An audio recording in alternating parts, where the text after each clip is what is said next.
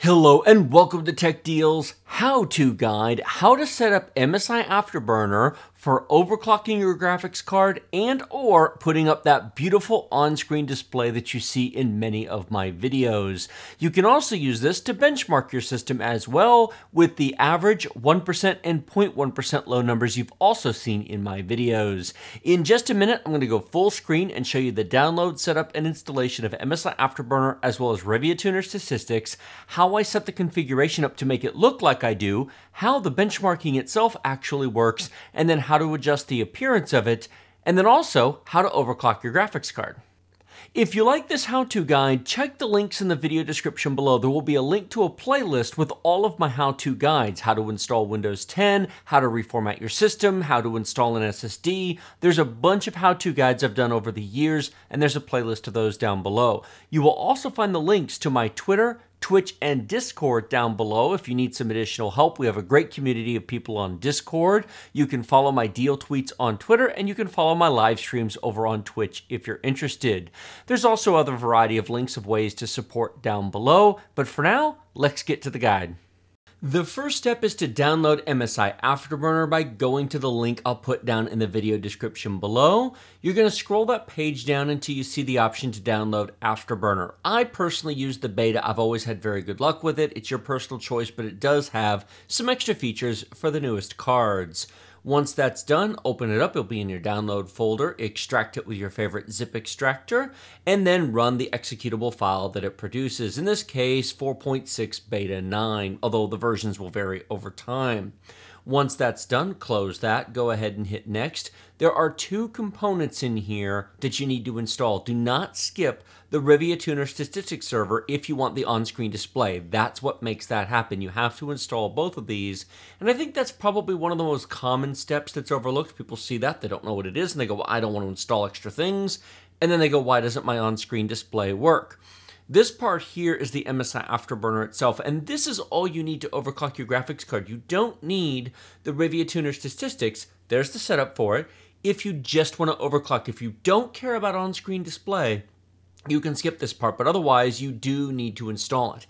And it's a separate program that sometimes will have separate updates itself. When it launches, it'll occasionally pop up and say there's an update to Revia Tuner Statistics. Do you want to download it? And maybe you do, maybe you don't. Depends upon how new your graphics card is and whether or not there's new features out. But if you've seen some of my recent videos that show power draw and temps and clock speeds and other things, these are new features that they release on a regular basis. With all that done, yeah, we don't need to read the README file. Hit finish, and it's all installed. Now, this does not require a reboot. You can run MSI Afterburner directly, although we'll want to reboot at some point here to get the once we get the on-screen display set up. I'm not going to cover everything here. That's the settings button. We'll come back to it. Clock speed and overclocking. We have an RX 580 installed. AMD cards, you directly type in the clock speed. You can type in 1350, 1400, 1450, and then hit the apply button to apply. And you can also adjust the power level and some other features as well. NVIDIA cards use an offset, so it'll be plus 100, plus 150, plus 200 to the core clock and to the memory clock. They're not direct entry.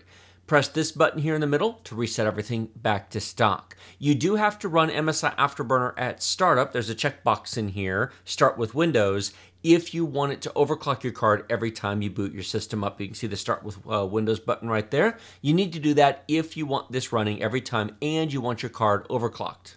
There are a number of different features here. You can unlock the voltage control. You can do some more advanced options. I personally do not recommend you mess with these unless you really know what you're doing. You can, but I think most people should. Voltage is what kills chips. These are all temperature protected. You're not going to damage them from temperature. I'd leave voltage alone. Unified GPU usage monitoring is for AMD cards. This will be grayed out for NVIDIA cards. Some AMD cards do not properly report the GPU usage unless that's checked. Some don't. It depends. It's why the option is there. Here you can see there's some fan options. We're not going to mess with those. Monitoring. This is where you do your on-screen display, but we're going to jump to this. I want to be able to turn my on-screen display on and off, so I'll set this up to a Control F12 key so that I can turn the on-screen display on and off as I'm playing. This is how we benchmark using the built-in benchmark. I've got it set up to Control F10 and Control F11 to begin and end the recording. I no longer use Fraps for my benchmarking. I now use MSI Afterburner's built-in benchmark. There is a ton of stuff here. This is completely customizable. What I'm about to show you here is how I do it. If you've been wondering how in the world do I get all those names and all the customization set up in my MSI Afterburner overlay, this is how I do it. I'm not going to verbally describe everything I'm doing. You can kind of see what I'm doing right here. When you rearrange these, you change the order they display. So for example, GPU usage is first. Normally GPU temperature is first. I like to see the usage, so I dragged it up. You just drag and drop the items. You can uncheck them if you don't want them monitored. You do have to click the Show in On-Screen Display button. Most of these will be text, graph, or combo as an option. And then you can also choose Override Group Name, as you can see I'm doing here. You can change around what they're called. So for example, this is an RX 580, and so I type in RX 580. It doesn't detect what card it is. That's not how those labels, normally it would just say CPU, GPU, RAM, etc. So that's how I get all those labels up there. And once or twice I've recorded benchmarks and changed cards and forgotten to change them. Usually I just retest it at that point, although it does happen, and I've made notes and corrections and edit in the past on those. Not very often, thankfully. This next bit right here, some people disagree with, and they've asked me to change this. I'm not going to change it because it creates a cluttered, messy display that's hard to read unless you really are getting into the nitty-gritty details. I understand why some people want it. I do turn on CPU usage, CPU temp, CPU clock, but I uncheck the individual cores. Some people like to see the individual cores being used, but it creates for just a ridiculously cluttered display. You can also do the individual clocks as well to see the different clock speeds of the different cores. Now, when setting this up on your own machine, by all means, if you want to see them all, turn them all on. You can rearrange them. You can name them into groups, for example, if you like. But just keep in mind, it's going to end up being a lot of text on the display to update. It's not a huge load to your system or anything, but it just creates a cluttered display. You can see here, we've got the Ryzen 5 2600. This is the recent $1,000 sponsored Gigabyte build with all the fancy RGB in the world. Not that I would necessarily build it quite that way myself, but it is in fact a very, very pretty machine. You can see I've got the 16 gigs of RAM there. And here's where we turn on frame rate. We drop this down, we change it to combo. That's what provides that graph so you can see the stability of frame rate as well. There's the frame time graph, and this is where we can put the average 1% low and 0.1% low on the screen so you can see them change in real time as we benchmark. Now, once we do all of this, it's going to give us an error and say it can't hook, it's got to restart. You have to restart MSI Afterburner after this because there's the message, you got to restart it, because it's trying to launch Revia Tuner Statistics, and that's how it's always been. So do that, it'll restart. I have sometimes found a reboot at this point is necessary, depends upon the version.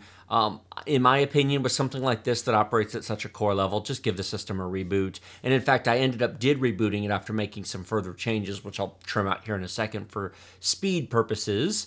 But now that we've got Revia Tuner Statistics properly running, we can minimize that, and I can launch a game and show you what it looks like. The game I'm going to use is World of Warships. I am a World of Warships community contributor for Wargaming, and I have played this game for 2.5 years now, and it is currently my favorite game to play. Both myself and my wife love playing it. It is free to play and, frankly, a ton of fun, but this isn't a review of this game, so I won't mention it again, except to say that if you look in the upper left-hand corner of the screen, you will see the MSI Afterburner real-time numbers in really tiny text, and it's not really visible and hard to use. I mean, you can set it to anything you want.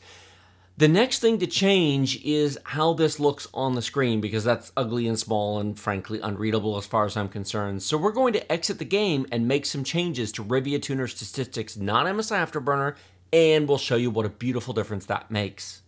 Actually, I minimized the game. You don't have to exit it. You come over here. This is the Revia Tuner Statistics in the task tray. The first thing I'm going to do is change the font because that Unispace font is ugly as sin. Then we're going to change the color of the main text here. I always change it to that particular green. And then when we come back to World of Warships, notice what a beautiful difference it makes. This is actually readable.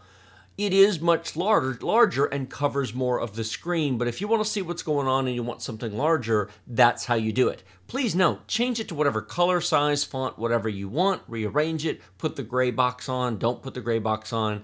This is meant to show you how to get to where I tested, and then of course you can take these settings and adjust it to your heart's content.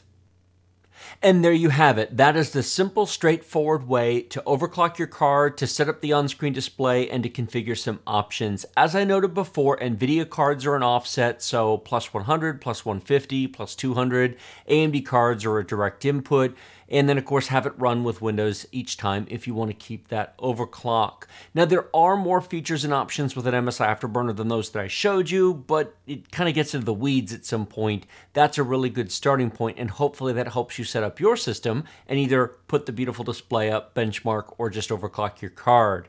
Like this video if you like it, share it with your friends if you loved it. Remember to subscribe to my channel with a big, huge red button directly below. Questions, comments, thoughts, feedback, suggestions, ideas for future how-to guides in the comment section down below. And as I said before, links in the video description. Please check those out. Thank you so much for watching. I will see you next time.